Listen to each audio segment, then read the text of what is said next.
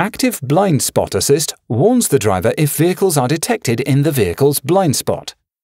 Blind Spot Assist is activated or deactivated in the Assistance menu of the multimedia system. Active Blind Spot Assist uses two system-specific radar sensors mounted on the side of the rear bumper and observes the area of the so-called blind spot. The assistance system is active from a speed of around 12 km per hour. If there are vehicles in the monitored area, the red warning symbol in the outside mirror lights up.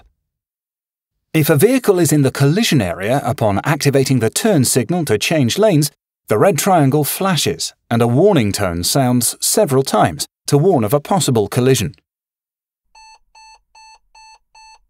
If Active Blind Spot Assist detects a risk of a side impact, a course-correcting brake application is carried out. This is designed to help avoid a collision. Narrow vehicles, such as motorcycles, might be identified late or not at all. Also, if the sensors are dirty, vehicles may be identified incorrectly.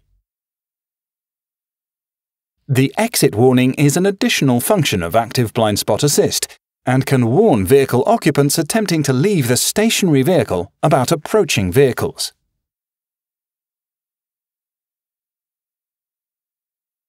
If there is a vehicle in the monitoring range, this is indicated in the outside mirror. If a vehicle occupant opens the door on the side for which the warning applies, a warning tone sounds, and the warning lamp in the outside mirror starts to flash.